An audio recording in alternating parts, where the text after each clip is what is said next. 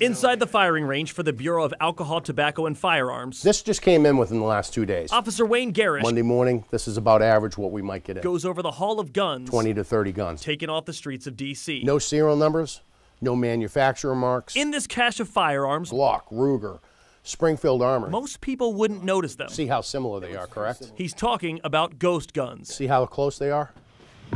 They both have a... Yep. This has no serial number. I have no idea who made it. It's completely untraceable.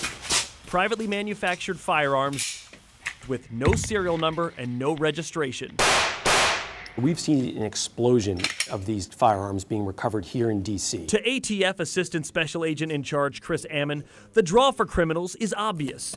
You can order a ghost gun kit online, or you can make one with a 3D printer. You don't have to be overly handy. With some basic tools, you can assemble one of these firearms within 30 to 45 minutes.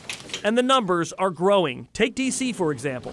According to the ATF, in 2019, they recovered 116 ghost guns. But last year, that number jumped up to 439. And of that number, Agent Ammon estimates 25% were linked to shootings in the D.C. metro area. What we've seen through our investigations is there are individuals who are manufacturing multiple privately made firearms and then distributing them to the criminal element here. In an attempt to curb this rising tide of untraceable weapons, the Biden administration has stepped in with a federal rule change. The United States Department of Justice is making it illegal for a business to manufacture one of these kits without a serial number.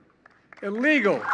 By August, the kits used to build ghost guns that are most often recovered on D.C. streets will now be serialized by the manufacturer and will require a background check upon purchase. Our attorneys are preparing a lawsuit to strike down this rule. Aiden Johnston is the Director of Federal Affairs for the Gun Owners of America. This rule has nothing to do with crime. It has everything to do with, expanding the ATF's illegal gun registry. Engine 10 responding for a shooting. Johnston points out that in the last 6 years, police have found ghost guns used in at least 692 homicides.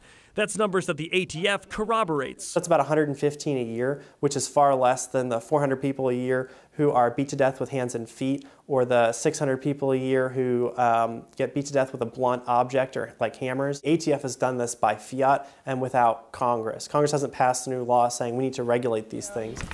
For the ATF, getting serial numbers on ghost guns is a key component to solving crime. Without a serial number, to go back and try to find the original purchaser, you're kind of, again, behind the 8 ball.